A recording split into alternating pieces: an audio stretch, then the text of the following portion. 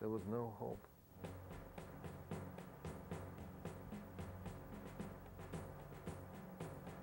People died like flies.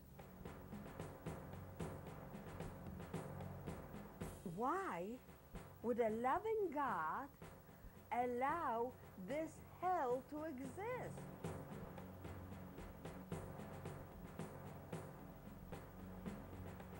To this day, I don't understand it.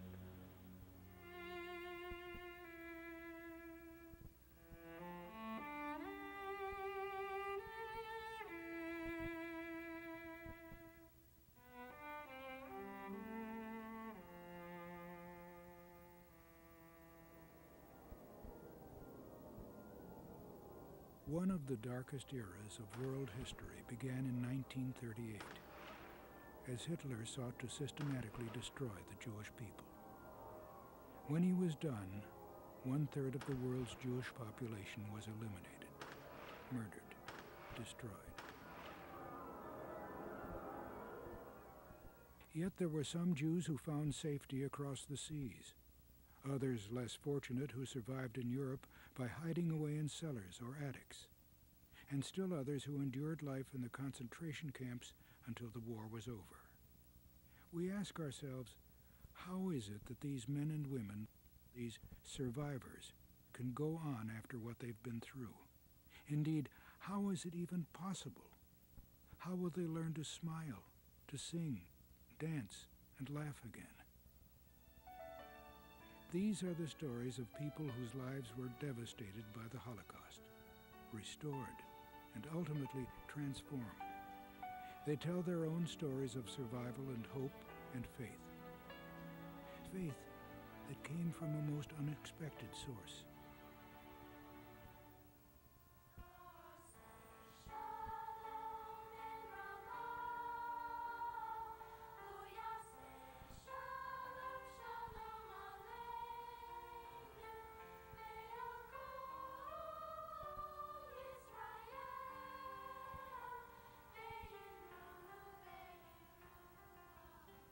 The synagogue was met in my grandfather's house.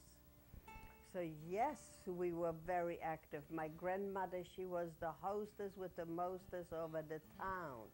Let's say there was a family who had a girl and they wanted to get married, but she couldn't afford it. And so she would go to my grandmother, and my grandmother saw to it she has a wedding. My father was a barber and a beautician. He had his own shop in Budapest. My mother was a homemaker and sometimes seamstress. And from what I remember, we had a very, very happy home until the war started and things started really to change. And every 2 weeks there was a big market for horses. Horse traders came to stay with us, Jewish. Many were Jews. Because we kept kosher. They ate with us, they stayed overnight, and then in the morning they went to the market. Where I was raised in Prague, we were never exposed to anti-Semitism. Not only that, the Jewish people were held in very high esteem. Remember, this was Central Europe, not Eastern Europe. The teacher would read from the Stürmer, which was a German propaganda paper about the Jews. So the kids got they had a wrong picture of the Jews, and so when I came to school an hour later, they would form a circle and they beat me up. I grew up in Berlin, and I really don't remember much about my life then. I know I went to school, and when I was 10 years old, Hitler came into power, and I knew that wasn't good. And then the kids started acting up in school, and my best friend couldn't be not just my best friend, she couldn't be my friend anymore. My father came home one day, and there was a swastika flag hanging out of our window. The only one. And my brother came home and said, what happened? My brother stepped forward and he said, I put the flags there. And my father said, why? He said, our teacher told us that Hitler Hitler is a very good man, and he will do with Germany what nobody else could do, and he gave us the flags.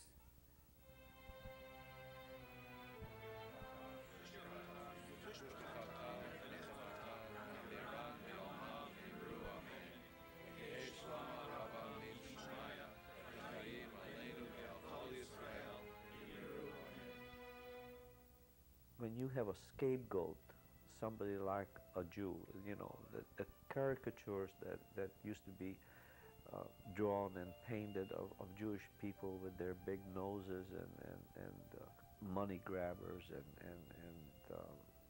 they cheats and they are the reason why everybody's having all these problems is because the Jews are doing this and the Jews are doing that. Well, if you don't have anything yourself, pretty soon you say, let's blame him. She had the most horrendous mark on her face. She said, "You Jews do not come back anymore. Now get out of my classroom."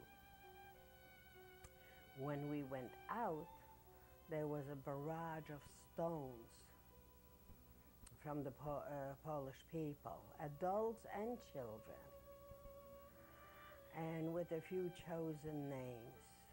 Anyhow, I got bloodied up. A lot of us got very bloodied. And there I was with my mother on that now famous death march into Bergen-Belsen. And I remember dimly having not been able to really walk, and my mother saying, "You've got to, otherwise they shoot you." And left and right they were shooting people, because whoever was not able to walk was shot. September 1, 1939, the Nazis entered our hometown. And life changed from day to night. Of course, you might realize what has happened to the Jewish people. Many fled. Those who stayed, the older one, women and so on, were gradually taken to concentration camp and done with. Before my parents were picked up, we lived very close to a park.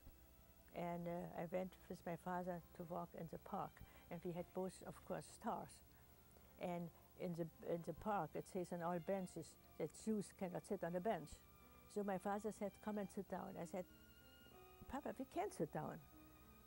He said, "Sit down."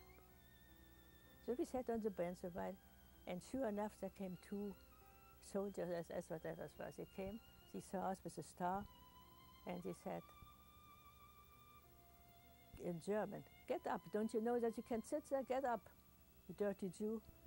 And my father, we got up, my father got up, and my father said, "How do you dare to talk to me like this?" And he got in his pocket, and he got out a medal. He got in the war. He said, "I was in the First World War. How do you dare talking to me like this?" Finally, in 1938, we had Kristallnacht, Crystal Night, and that night all the synagogues were destroyed, and our home, all the windows were broken. Had to line up in our courtyard outside. My father was beaten up. I spent 3.5 years in the worst concentration camps. First in the Theresienstadt ghetto, then in Auschwitz, also in Hamburg for a few weeks, and liberated in Bergen-Belsen. This time we got caught and put back into the ghetto.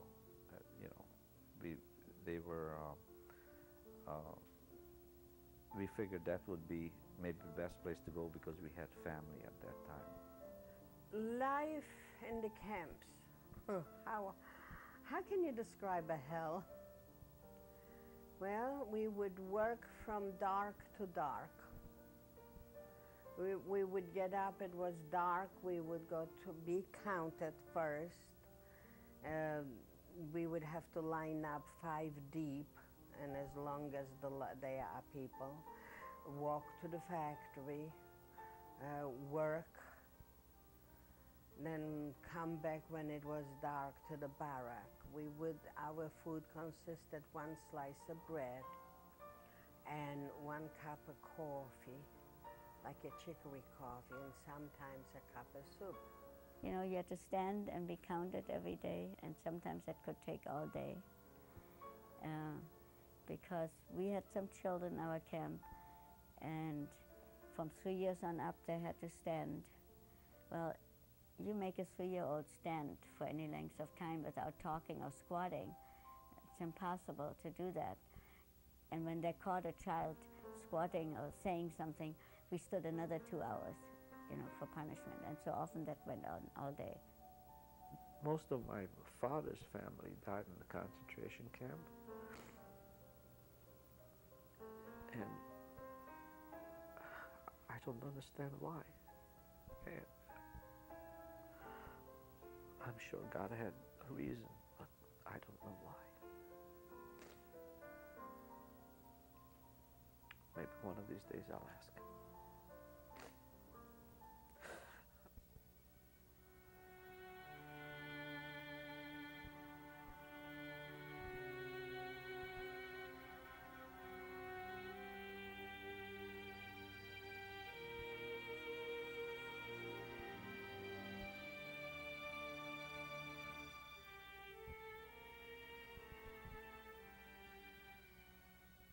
You know, when you come out of this concentration camp, you feel very guilty, because you feel terribly guilty, because you see all your friends and all thousands of people dead, and you think, why I'm alive?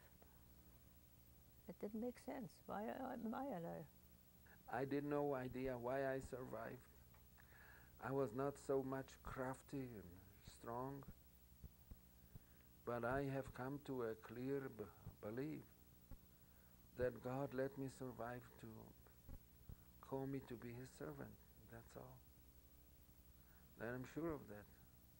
I was diagnosed as having typhoid fever, encephalitis, and myocarditis. Of course, I'm still left with my rheumatic heart disease.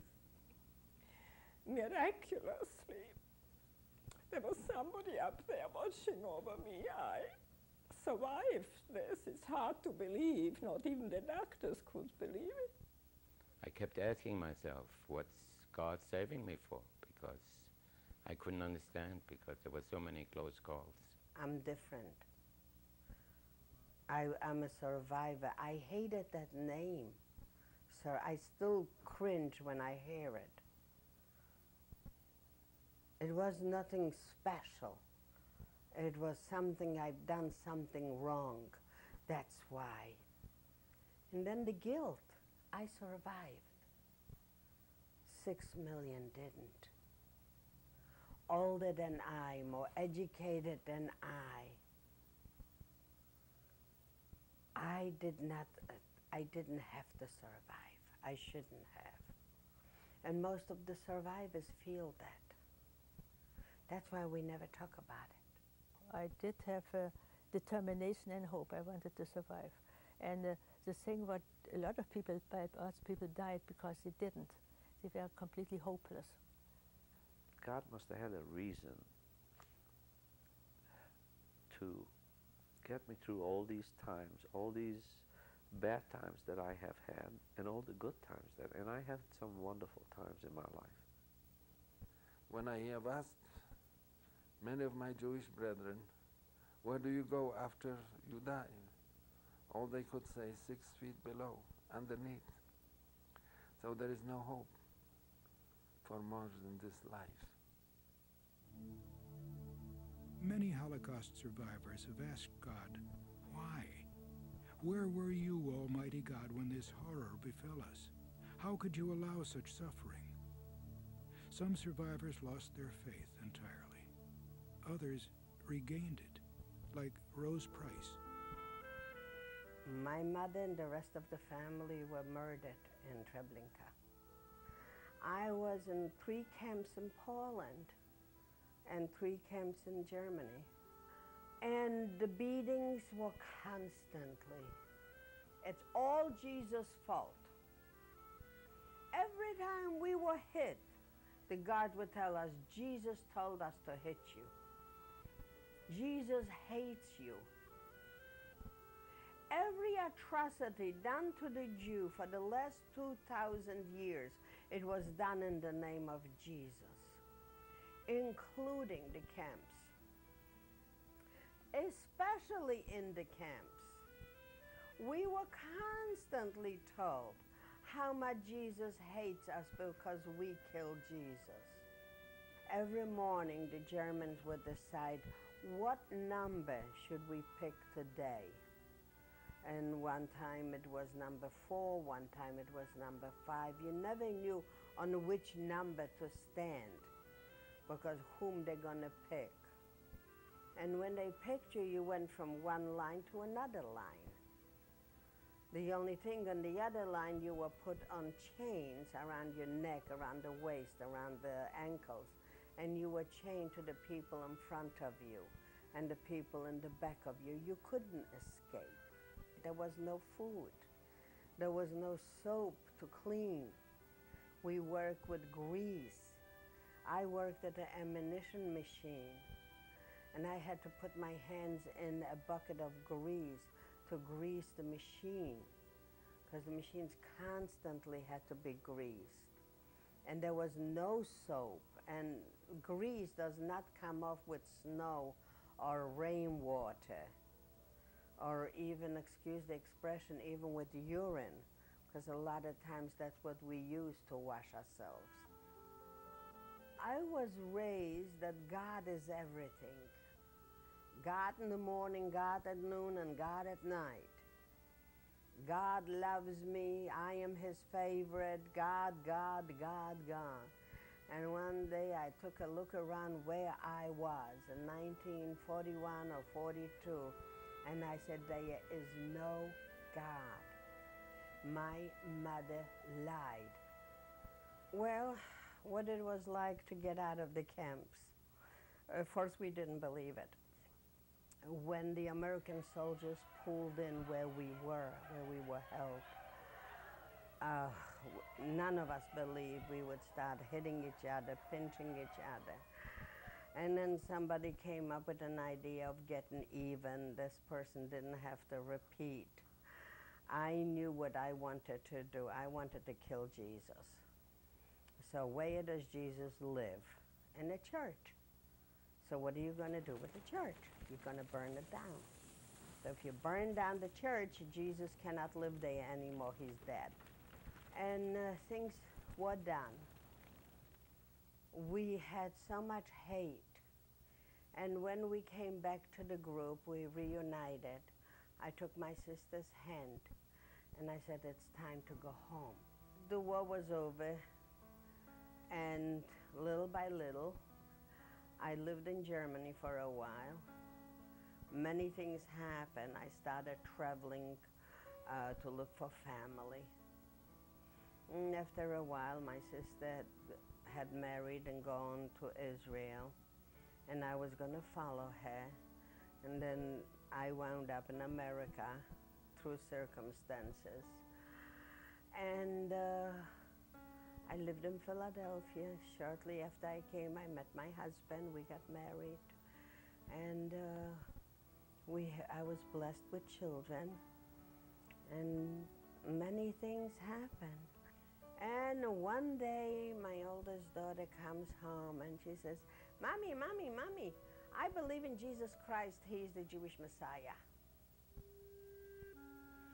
I just couldn't see it. The same Jesus who killed my family, who put me in a concentration camp, who they experimented on, they beat and they killed. How can you believe in that? How can you believe in a God? I have a hard enough time to believe in my God. I don't need other gods. I threw out my daughter because she believes in him. And I sent my husband into that house, and he became a believer. He didn't want to go to the synagogue with me, even though I had the best seats. But there he believed. And he comes home, he reads me Proverbs 31. My younger daughter attended a private Hebrew school, and she became a believer.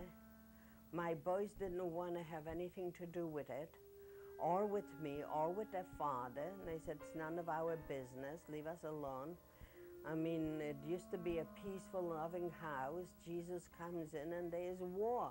I said, I'm going to teach them a lesson. I'm going to find the killer Jesus. And I went down the basement and I locked myself in. I looked in my Bible. Now, I knew in my Bible, the one the rabbi gave me, there's no Jesus in there. So I put it aside. I picked up my daughter's Bible and I started reading it and reading it and reading it, and I started again to read it because I knew I missed it. I was about 4 or 5 days in that basement. I didn't do housework, I didn't do cooking, I didn't do cleaning. Nobody was allowed to come near me. I was a tyrant. I was a tyrant as it is, but I was really a tyrant at that time. After reading it so many days and really rereading it, that's all I did was sit in the bathroom actually and read over and over and over. And after I just couldn't find any more excuses, I noticed that he was the lamb, not the lion. And he didn't kill me. He didn't put me in a camp. He didn't kill my family. That he died for me. Did you know that? He died for me. He loved me this much that he gave himself for me. I didn't convert. I'm Jewish, you see. I found the God of Israel, and to his glory I serve him. As Rose read the New Testament, she read the words of John, who called Jesus the Lamb of God who takes away the sin of the world. Rose knew that Jesus was her Passover lamb.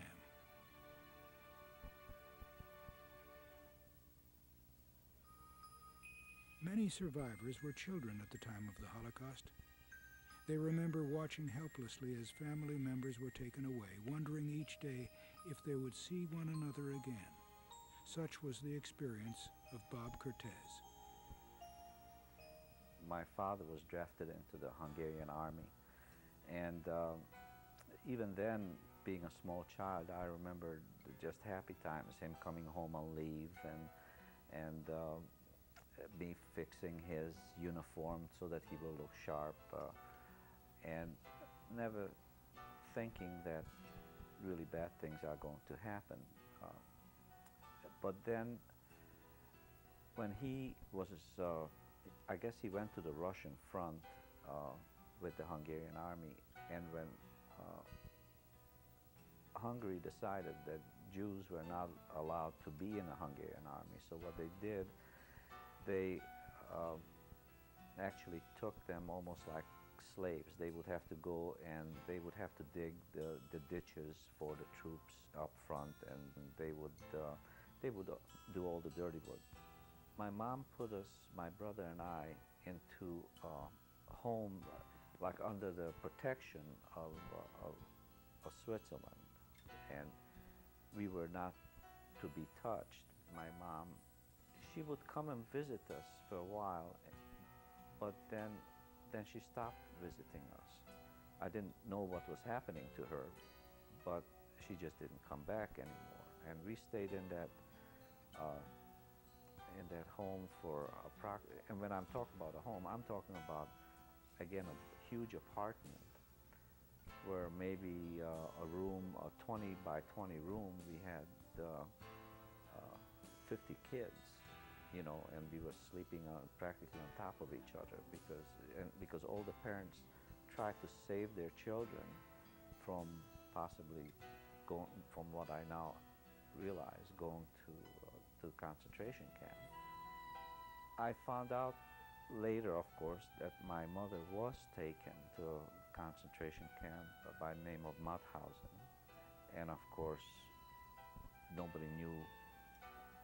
what happened to her, And of course, we haven't heard from my father. When the ghetto was first built, they did not have any walls yet made up. They had to get all the non-Jews out of that area, so they just set up checkpoints. My brother and I, I decided that I didn't like that ghetto life because, as I said, I was just a kid. And one day I took his hand, and while there were all these Gentiles going out of the ghetto who had to go, I attached myself and him to a family who had a couple of kids, and we tore our star off, and we walked out with this family, and they were nice enough not to turn us in. I have an aunt who is still alive, I believe, who was not Jewish, who married one of my uncles, and we went to her house, and she was of course scared that she would be found out that she's harboring us, and she more or less farmed us out to some of her family who lived out in the country. My brother went one way and I went to another place, and I lived with this family for several months until things really started to get hot for them. So back we went. By this time my grandmother was already dead. She in a ghetto, we slept in the same bed, and she died in the bed same with me and my brother. I must have prayed because God answered my prayers. Both of my parents came through, and both of my parents came home, which was a miracle by itself. It was about 6 months after the war that they came home. It was just my mother, myself, and my brother who came to the United States in 1948. 6 to 8 months later, my father came, and we were together again. Bob was grateful to God for rescuing his family. In gratitude, he never turned away from God. Yet years later, when challenged by a Christian friend to consider Jesus as his Messiah, he struggled. My friend Gary Jerome, he worked on me for years, and we have had many, many discussions. And I would always say, why do I have to believe in Jesus? I have God. And we would have, not arguments, but some great discussions. I said, why should I change? Why should I become somebody else? And it took me a long time to realize that I'm not losing being a Jew. I'm just adding Jesus as my Savior. I'm still a Jew inside. I always will be. I will never change that. It's only after studying, going to Bible studies and to school and realizing that there's something more. Something must have happened, you know, after the last book of the Old Testament. Something that there are too many clues in the Old Testament that there is a Messiah coming, and that there is a Messiah here already. And I think it's just faith that you have, that this is the right thing. I can't really describe how come I all of a sudden accepted Jesus. I just know that it is true. Bob experienced the pain of separation in the ghetto. But now that he has embraced his Messiah, Yeshua, he knows that nothing will ever separate him from the love of God. When we hear a survivor's story, we are amazed that they had the strength to go on. Though the pain is not forgotten, they find healing and comfort in God. Many years after the Holocaust, Marion Parkhurst received such comfort. We were in Amsterdam and we were living there in a small place. And well, first of all, there was a terrible experience with the bombing. You know, every night you had to sit in go downstairs, and the bombs were falling and terrible. And we knew exactly what planes. I could tell the difference between German planes and English planes and American planes. I could tell it. But anyway, one day they picked us up. It was just like this. And they first threw us in jail, the Dutch jail. But it was pretty good compared to concentration camp. And then they sent us to Westerburg, the holding camp. And there I stayed. We stayed there for 2-3 months. And then they put us in cattle trains with women and children and men, and it was horrible. And you had hardly any food, and it was smelly, and people were sick, and it was awful.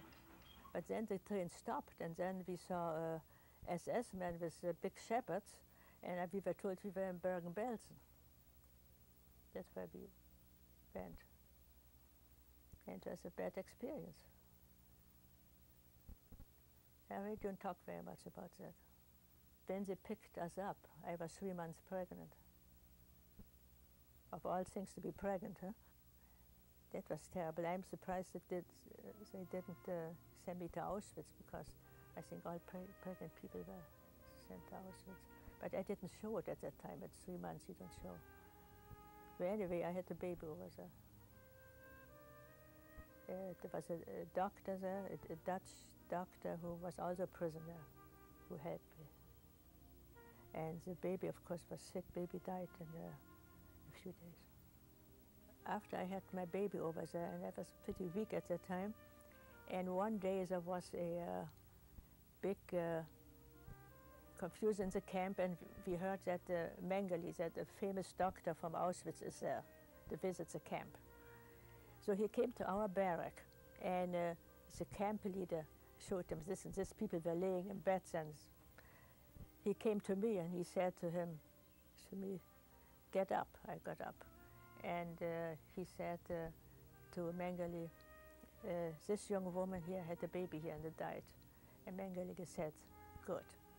I could have slapped him. I just could have slapped him. I just looked at him. And he said, "Well, you are alive, aren't you?" I said, "Yes." And that was it. And I thought by myself, you know, what makes a man like that tick? I don't know. But the next day, something most amazing happened. The next day, Mengele came to our barrack, came to my bed where I was sitting, put something on the bed, and said, "Here, take that, it might help you survive." And I couldn't believe it. He went out, not another word, and I looked at it, a big bottle of vitamins. He came and brought me vitamins. So then I started thinking, what's going on? He must have some kind of humanity in him. Because in Auschwitz, he made this horrible experience with all these women, with all these people. So I never forget that. Within the camp, there were different camps. I saw every day, I saw big cars with horses, with bodies on that thing, nude bodies. And they brought them somewhere, I don't know, every day. Just a very hopeless situation. You were always hungry. And people who went to the garbage cans to pick some stuff up, they were very much punished. And you saw all the suffering. It was, I really don't know how I made it. One day in April, in the morning something was going on. You know, we didn't have any news, of course, we didn't know anything. But something was going on in the camp. The SS were running around and they were shouting and doing, and something was going on. And then they had the loudspeaker and they said, everybody in half an hour takes their stuff and start walking. We are going to evacuate. And they gave us 3 inches of bread each. And my husband at the time was quite ill. He had a fever and he was ill and hardly could walk.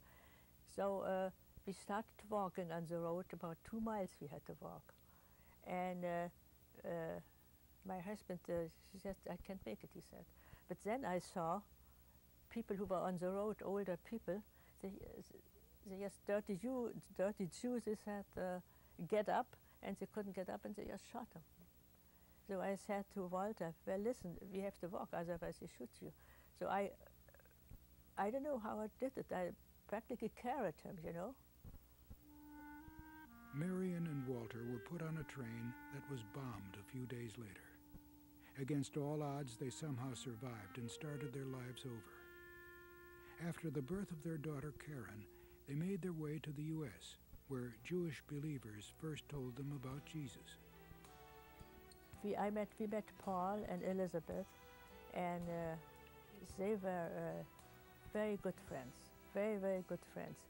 And he started to talk to me about faith, and I said, Paul, don't waste your time on me, please. There's no sense, it's okay.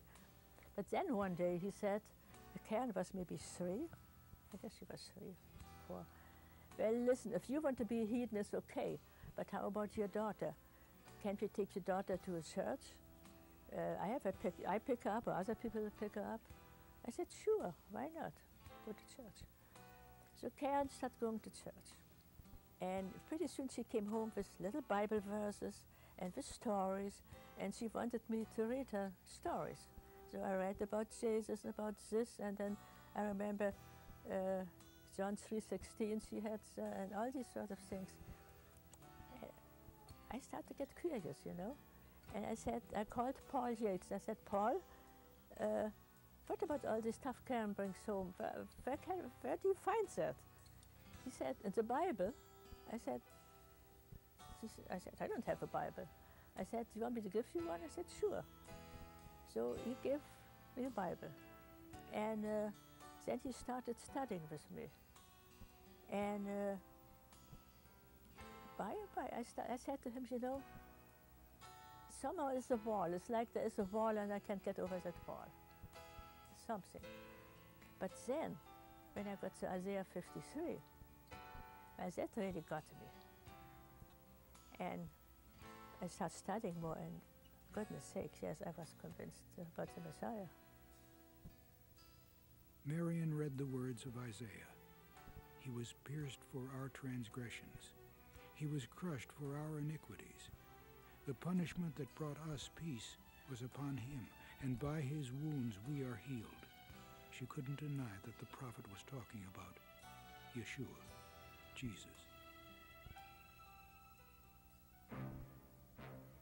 Some Jewish people survived the Nazi onslaught by fleeing to other countries. Many were captured and endured harsh prison terms. Eliezer Erbach was one of them. At the outbreak of the Second World War, I was 17 years old. Life was pretty good. And then September 1, 1939, the Nazis entered our hometown. And I ran away with 5 Polish friends. And we went way east, first by train and walking. Then the Nazi armies already caught all the refugees and told everybody go back home. So I came home after 4 or 5 weeks and found that the Nazis have taken over all the Jewish stores. Also, we were sent, Jewish men, whatever Jewish people were there, we were sent to do physical labor. We were sent to cover the trenches. There was anti-air trenches that we dug it before the war. A week before the war, we had to cover them. From 16 to 60, all men, Jewish men, were kicked out, were told to leave, were taken to cars, to the railroad, and brought to the Russian border, and then they opened the cars and the railroad cars and started shooting, so the Jews started running. I had a Jewish friend who brought my brother to me, and we were together for till 1940 summer, when the Russian exiled us to Siberia. There were 1 million Jewish people, refugees from Western Poland to the east. They didn't know what to do. They put us on the train and sent us to Siberia. But in a way, they saved our life, because if we would have stayed in German-occupied Poland, there was no help. So from Siberia, we were released after 1 year. I tried to join the Polish army. I wasn't accepted. And so my brother and I, we tried to escape from Russia into Afghanistan. We were apprehended on the Afghanistani border. We were given 2 years of a prison term. My brother died after a year. I survived after 22 months of Soviet and Russian prison. I moved to Brazil. My uncles invited me to Brazil, and I worked in a factory. I was witnessed by a gentleman who worked in the factory, a younger man, and he has invited me to his church. After a few weeks, I did go to his church, and that first night was a Saturday night. I watched a movie, and that movie moved my heart. I profess to believe that Jesus is my Savior. It was May 15, 1955. How do I remember? Because he dated the Bible that he gave me in Portuguese. I still have the Bible. Here in this house you will not see crosses, but you see mezuzah on both doors. Anybody comes here, it's a Jewish home. But Jesus is our Messiah. In the New Testament book of Matthew, Jesus asks his disciples, "Who do you say I am?" Eliezer agrees with Simon Peter, who said, "You are the Messiah, the Son of the living God."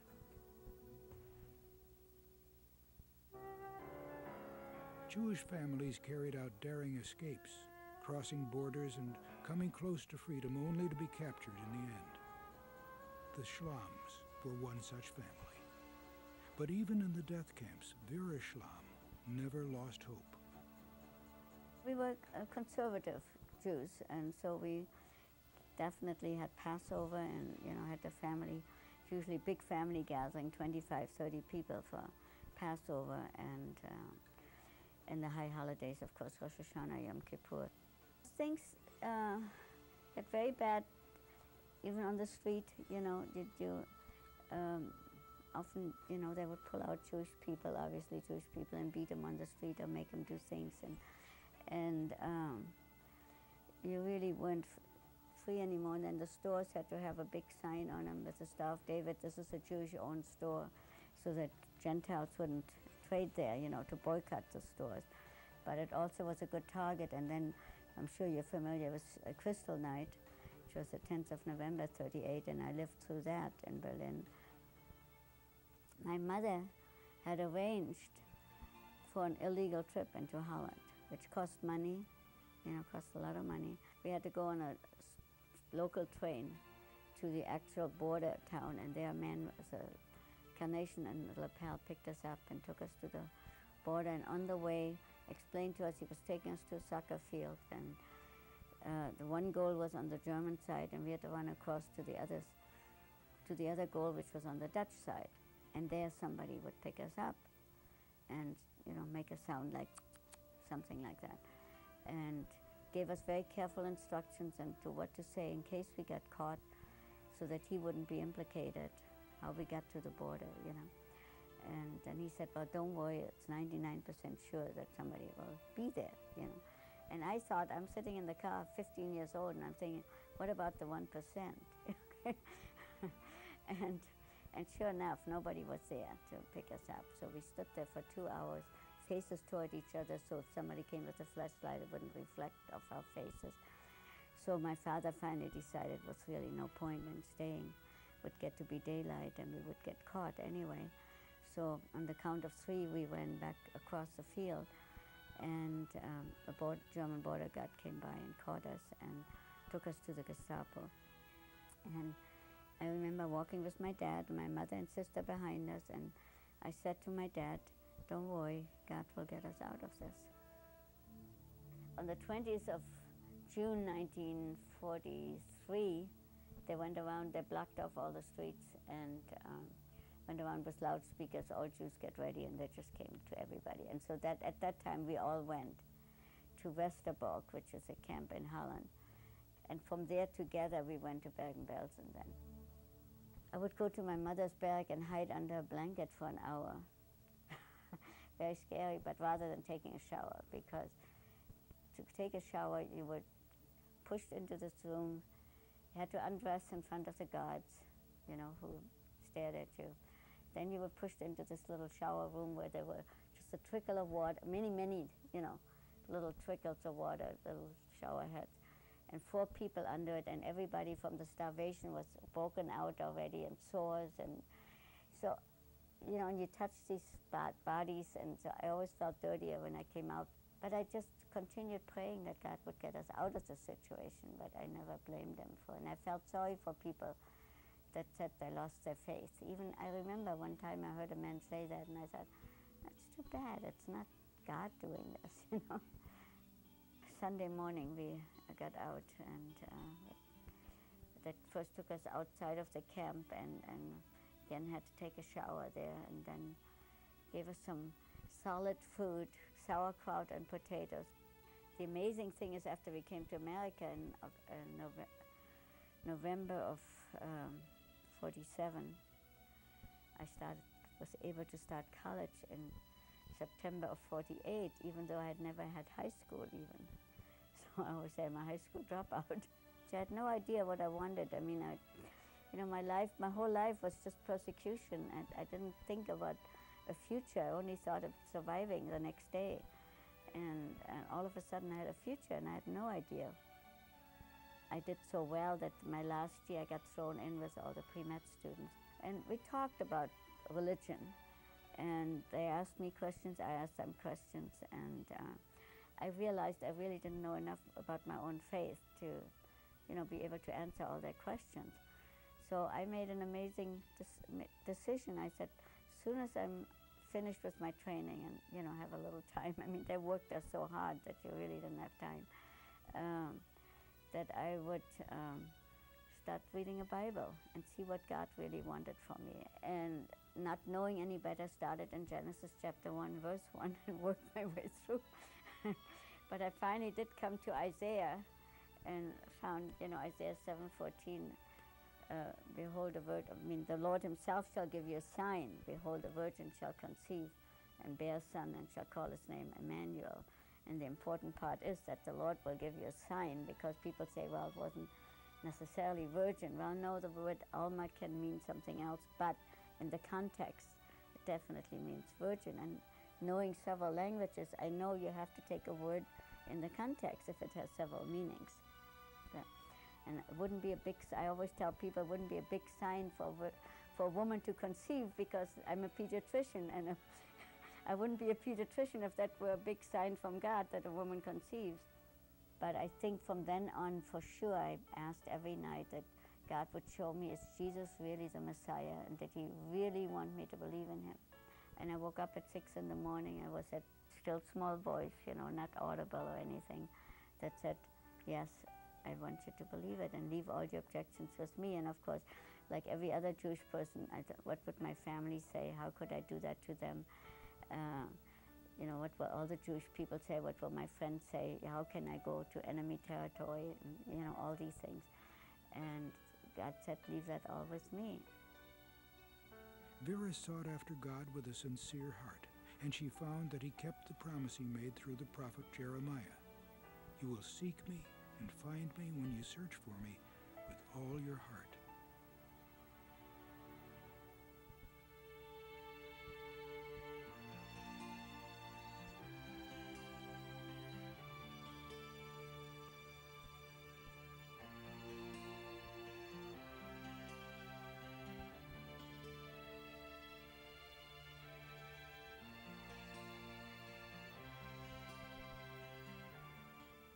I became convinced that there is no other one.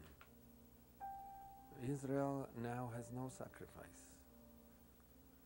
It's the religion of works, the 613 commandments, the so-called Tariyat mitzvot. We are told to do right,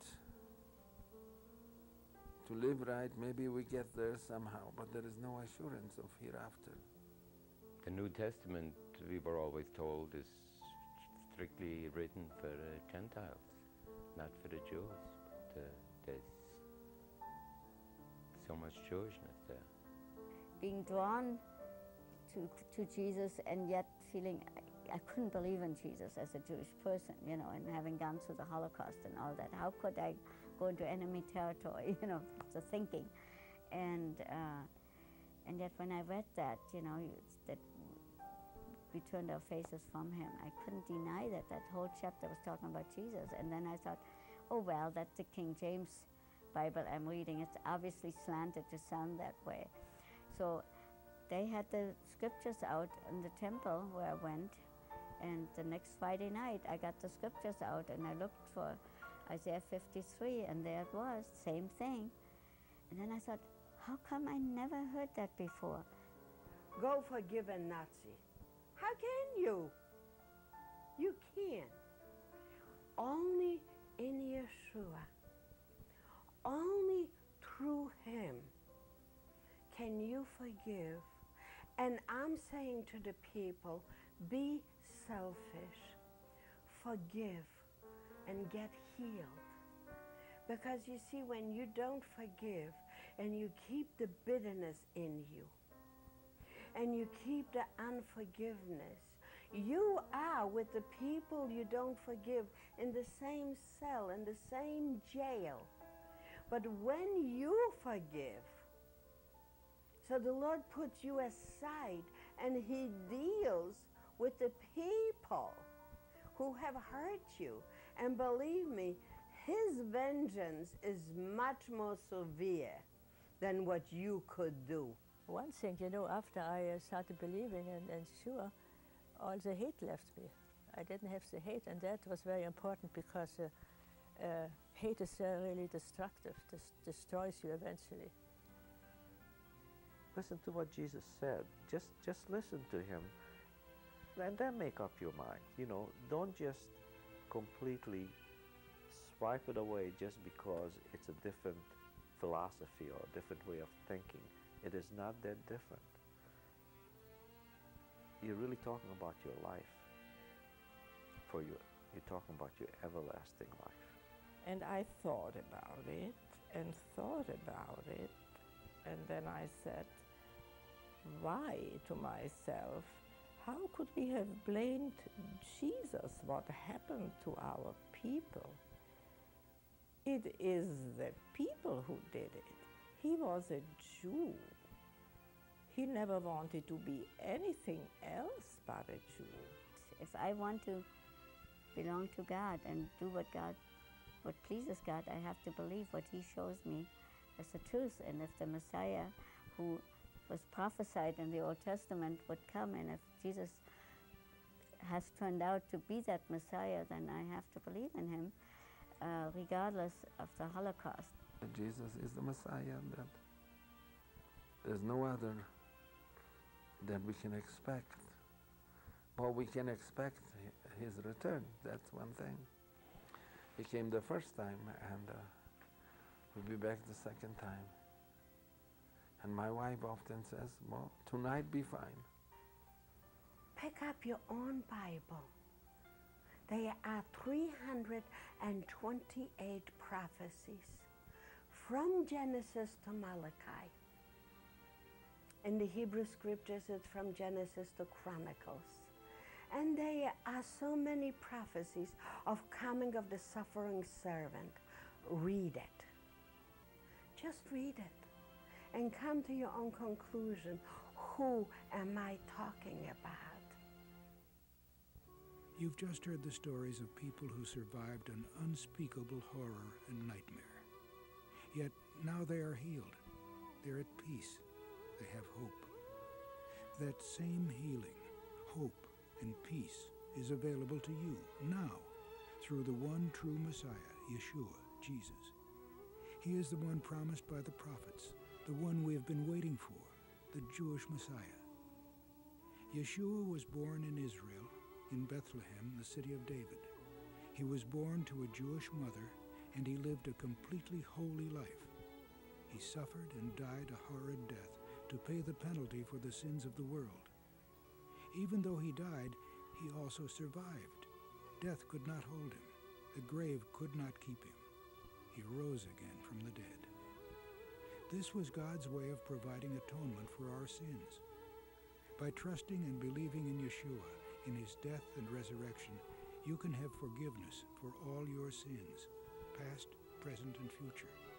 You can have hope and healing now and the assurance of life forever with God in heaven. If you're ready for a personal relationship with God through Jesus the Messiah, you can tell him that right now.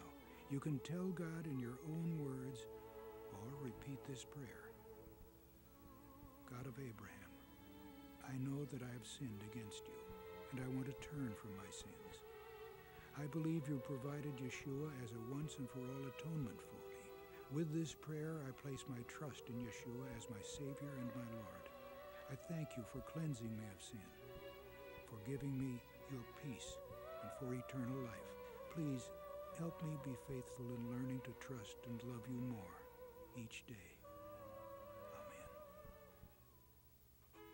If you just prayed this prayer, Mazel Tov. God has heard you and forgiven you. He will now begin to fill your life with joy and peace and hope. You might wonder, what is the next step? We want to be able to help you grow in your new relationship with God. We want to help put you in touch with other Jews who believe as you do. Please use the response card that came with this video, or contact us at 415-864-2600, or the address on the screen.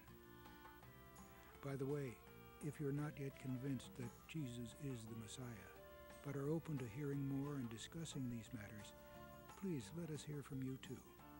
Contact us at Jews for Jesus.